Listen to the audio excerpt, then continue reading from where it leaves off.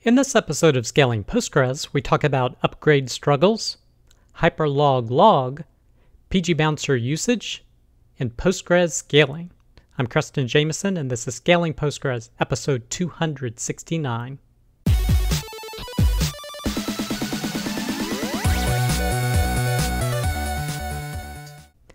All right, I hope you, your friends, family, and coworkers continue to do well.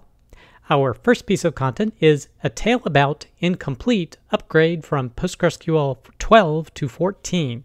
This is from Depeche.com, and he's talking about a process of upgrading a bunch of different clusters for a really big customer, and they've been doing it for a while, and the projected destination was 14, not even 15, because he said he's been working at this at the very end of the post for over a year now. So a lot of times PG upgrade is a great tool to use if you can handle a little bit of downtime, but there's some cases he describes here where suddenly it's not so great. And more recently, I myself have been working on some logical replications for some clients, but there's a whole lot of things you need to be cautious of. And I felt this was a great blog post describing some of the issues you can run into when trying to do an upgrade. Now, a lot of times it goes off without a hitch, but the more complex the type of database you're working with, as well as the size, you can run into issues. Like their particular issue here is they had a ton of objects, like 400 to 500 tables in each database, and not just one schema, but many schemas, such that some databases had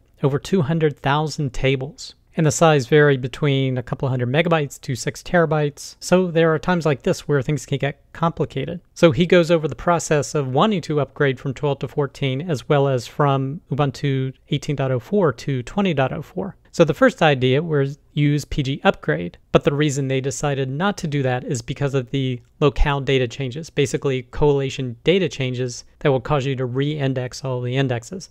So this is exactly why some of my clients that I'm working with were going to do a logical replication upgrade. So the next step was to try logical replication, but they ran into a problem where they were using too many replication slots with all the tables. It just exceeded their max wall senders of 50, which that's pretty darn high. So how they dealt with that is then they broke it up and did a certain number of tables at a time, which is what I've had to do for some of my clients as well. Not so much because it would run into this specific issue, but because it would take too long to get in sync. In other words, that one apply worker on the destination, we needed more of them to be able to transfer all the data that needed to happen. But doing this, he ran into a problem when applying indexes and constraints. So the idea is you just have the table with minimal constraints, basically just the primary keys, and then you apply all the other constraints and indexes and triggers after all the data has been copied over. And he tried using PG restore with a number of jobs options to be able to apply those in parallel, but they ran into problems with that. But they could manually add things that failed, or you could write your own solution to be able to do this to avoid conflicts when setting up these additional indexes, so you can get around that. But then they ran into another problem where even though there was a slot, the primary database was not retaining wall. So after much investigation, he actually devised a solution to try and force retention of this wall so it doesn't lose it. Now, this only happened with certain database clusters. Others worked fine and didn't encounter this problem. So I'm not quite sure what the problem is, and he's even not sure now, but this is just a solution he had for the Postgres clusters that had issues. But definitely, I highly encourage you to check out this blog post because it has a lot of great information about handling backups and things to watch out for. Next piece of content, high compression metric storage with Postgres Hyperloglog. This is from crunchydata.com. They're talking about this extension, Hyperloglog, and what it is great at is getting approximate calculations. So it's not going to be exact, but allows you to count distinct values in an approximate sense. And the advantages is it's a lot faster and it's a lot smaller to store. So they go through the process of setting this up. Now, because it's an approximation, you don't want to do any critical calculations with them, but a lot of analytics or metrics type data, it's usually acceptable. So some examples he shows here, what pages receive the most unique views during the time period, what hour has the highest unique visitors, what referrer generated the most page views last week. If you're off by a little bit, it's not going to be a big deal. So they go through the process of setting up the extension and setting up a dedicated table with the HLL data type. And basically this rolls up by a certain time period. Here they're doing an hourly roll up. And the less granular you are, I think there are bigger advantages in terms of storage size and things of that nature. And he also explains how Hyperloglog actually works. So feel free to review that if you're interested. But of course, I'm interested in the benefits. And as you can see here, it resulted in being about 5% the size of the original table before doing the roll-up. The query performance went from 1.1 second to 80 milliseconds. So that's just about 7% of that time. And of course, the trade-off is in terms of its accuracy. And you can look at these two tables to see how accurate they can be. Seems like most of them are around maybe 2 to 5% off in terms of accuracy. So if that's good enough for you, you can gain the benefits of using Hyperloglog. So definitely check this blog post out if you're interested. Next piece of content, a comprehensive guide to PgBouncer Postgres compatibility. This is from jpkamara.com. Now, this is kind of an overview post of another post he did. The other post he did that is linked here is about 9,000 words. So it's essentially a little book on PgBouncer. Now, what he did is basically took a look at the PgBouncer compatibility table, which essentially, if you look on the PgBouncer site under features, it talks about the different types of pooling that are available. Session pooling, this is basically a one-to-one connection with Postgres. There's no real difference when connecting to it in terms of feature set, but you're not going to be able to connect more connections than connections that exist at the database. There's transaction pooling, which that's the main reason why a lot of people use PgBouncer is because you can put more PgBouncer connections against fewer database connections because a single database connection uses many PgBouncer connections. And then statement pooling, which, as they say, is the most aggressive option, and not many people use it because you have to be very cautious things are happening outside of a transaction. But because most people use session pooling or transaction pooling, they showed the different features that are available in session pooling versus transaction pooling. So basically, he wrote a very comprehensive guide. This first post has links to his 9,000 word article on it and goes into depth. So basically, this is essentially a mini book. PgBouncer is useful, important, and fraught with peril. But you can see this is very comprehensive, talking about all the benefits and the downsides of using transaction pooling, because that's what most people use, but there's some downsides, as you could tell from using it. So I can't hope to cover everything here, but I did read this through. There's some things I don't 100% agree with, but there's a lot of good content in it, and I definitely suggest you check it out. Next piece of content, how Figma and Notion scaled Postgres. This is from pganalyze.com, and this is Lucas's next episode of 5 Minutes of Postgres. And here he talks about how two companies decided to scale Postgres. Figma decided to take what I guess I would call a microservices strategy, basically taking tables or groups of tables in the database and moving them out of one database and putting them in another. So basically he discussed how they did an analysis to determine how coupled tables were to one another, like were there joins that existed between them? Because if you're going to move those tables out into its own database, you can't really do cross-database joins. So you want them relatively independent. So it's basically its own microservice. Like you can imagine if you're tracking, say, events, maybe that event tracking could happen within its own database. And he compared that against Notion, which actually did an application scaling where they segmented their database based upon customers. So many customers were in this database, so many customers were in the other database. So the same tables existed in every database, and you could join to any of them. It's just a particular customer's data resided with one of the scaled out databases. And this is essentially how Citus works. They do scale out and put particular customers' data all on one shard. But I believe he said that Notion did it as an application level sharding as opposed to the database system doing it. But as you're deciding how you want to potentially scale your database, definitely recommend checking out this piece of content. Next piece of content, logical replication on standbys in Postgres 16. This is from crunchydata.com. And this is this new feature in 16 where you can set up your standbys to do logical replication. This wasn't possible before. So basically you can have your primary database system that streams to a standby using standard physical replication, and then you do logical replication to your replicas. And again, the benefit of logical replication is you can do it across versions. You can only do certain tables or certain types of data to transfer to these replicas. And then the other benefit, in the event of a failover, those replica servers can still follow that old standby or new primary now. So this still continues to work. Now, I keep waiting for the point where the physical replication slot can fail over to the primary as well. And maybe that's coming in a future version of Postgres. I know there's an extension that does it now. But this blog post did a very good job of explaining how to set up logical replication. Definitely recommend you check it out if you're interested in that. Next piece of content, what is a schema in PostgreSQL? This is from cyberdeck-postgresql.com.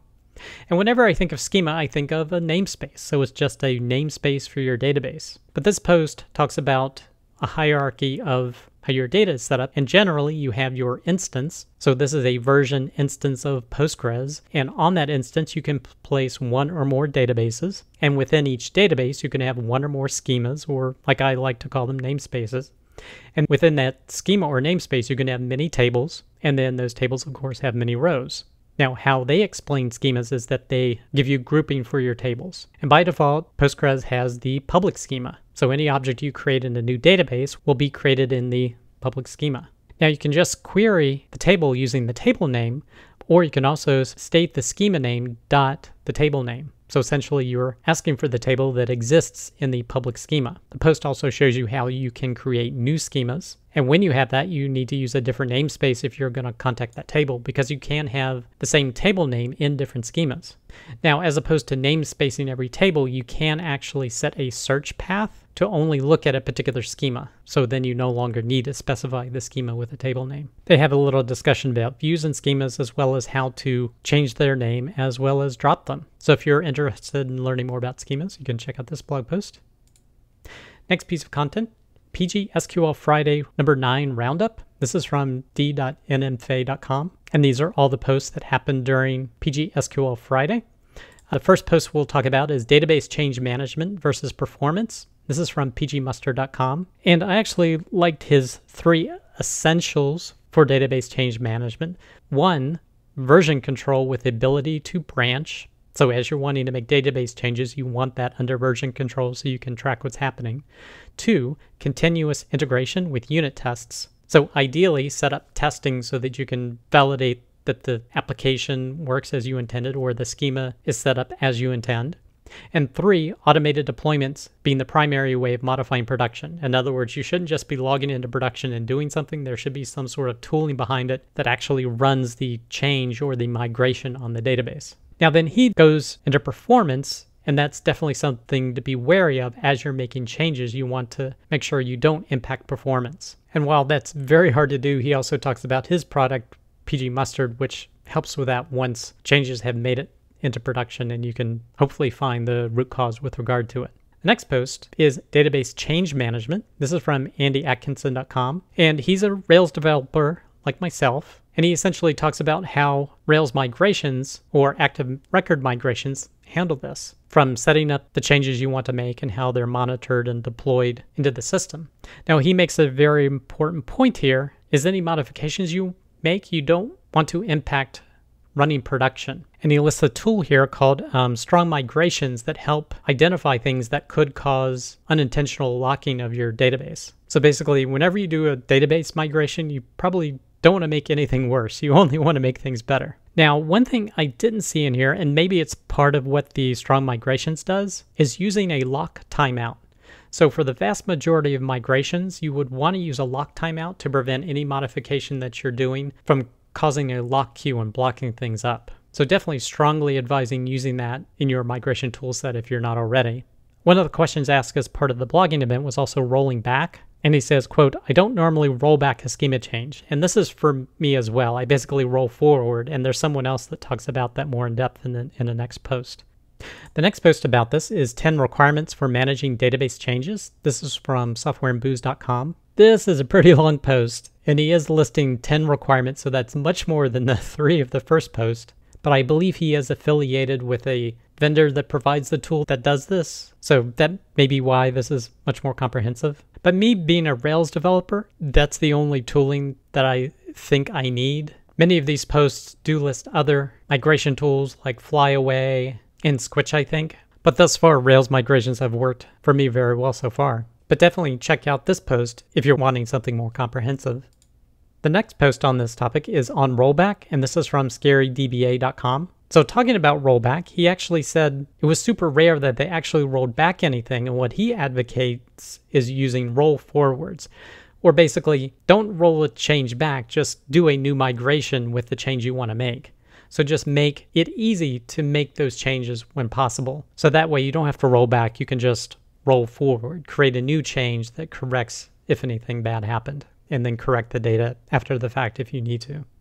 Next post on this topic is database change management from opensource-db.com, and he references Flyway again as well as Liquibase.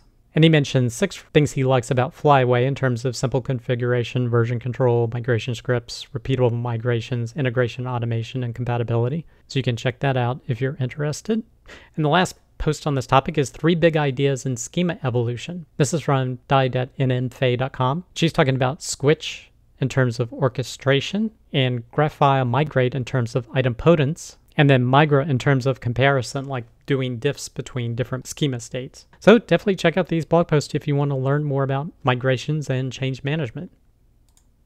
Next piece of content, SQL Recipe, compare with neighbors. This is from antons.org. He's talking about the scenario where you want to maybe compare sales from one month to a previous month, or compare financial results from one period to the same period last year. So any types of those comparisons, you could use a lag function over a SQL window. Now this isn't Postgres specific, but he explains how to do it in different ways. So if you're interested in that, you can check out this blog post. Next piece of content, filling prepared statement placeholders automatically with pgbadger. This is from kmaple.github.io. He's talking about the issue when you're looking at prepared statements. Generally in the logs, it will show the parameterized query and then the actual values of those parameters in a second line. And so you basically have to manually put those parameters into that query before you run it, or you need some sort of custom script to do it. Well, apparently there's a setting in pgbadger that allows you to dump all queries that merges the values into the parameters, so you actually get queries that you can run in your console. So check out this blog post if you want to learn more about that. Next piece of content, using NGINX as a PostgreSQL reverse proxy and load balancer. This is from hygo.ca. So a lot of times I've seen HA proxy used as a load balancer. Well, this post explains how to use NGINX to do the same thing. So you can check this blog post out if you're interested in that. Next piece of content, CI/CD with crunchy Postgres for Kubernetes and Argo. So if you use Postgres Kubernetes and you want to set up a CI/CD system, maybe you're interested in checking out this blog post. Next piece of content, please welcome pgIndexWatch, a utility for dealing with index bloat on frequently updated tables. This is from dataegret.com. And this is a new utility that actually monitors your database, so similar to what AutoVacuum does, but it actually tells you when your indexes are bloated and can kick off re-indexing jobs. So if you're interested in that, you can check out this blog post. Next piece of content, there was another episode of Postgres FM last week. This one was on zero-downtime migrations. So you can click here to listen to the episode, or you can watch it on YouTube down here. And the last piece of content, the PostgreSQL Person of the Week is Sharan Foga. If you're interested in learning more about Sharan and her contributions to Postgres, definitely check out this blog post. That does it for this episode of Scaling Postgres. You can get links to all the content mentioned in the show notes. Be sure to head over to scalingpostgres.com where you can sign up to receive weekly notifications of each episode, or you can subscribe via YouTube or iTunes. Thanks.